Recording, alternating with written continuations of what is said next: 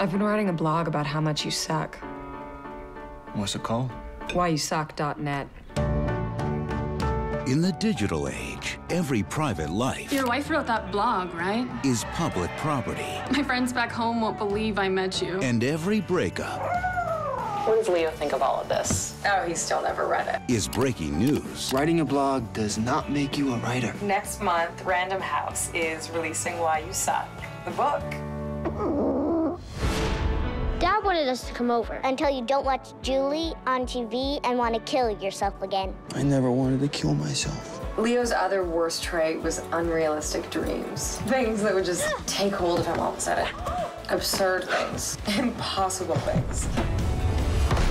For the first time, I just knew.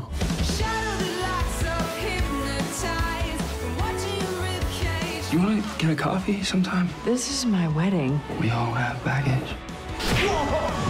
Wasn't your wife the chick who wrote the blog? Ex. Bro, that's gotta hurt. I met someone. Granted, there are obstacles. I hate it when we are apart. He's harmless, just annoying. He's a failed writer. To retaliate would be like punching a puppy. She's way too interesting to be with that. Lawyer Olympian Camp for Kids founder? Beautiful things that seem impossible happen every day. He doesn't deserve you. You know nothing about Danny or me.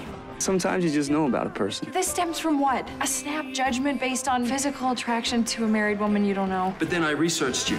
I followed you, I spied on you, I came to your work. And that snap judgment totally stands.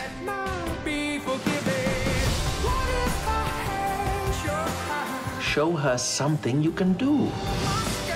I'm gonna do that. You have a crippling fear of heights.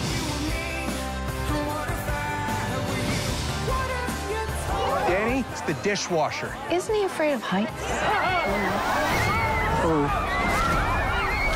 I hate that you read all those things she wrote. We're all wrong for someone. The right kind of wrong. If I were 20 years younger, I'd do you. That is the nicest thing the mother of anyone I've loved has ever said. In theaters this October.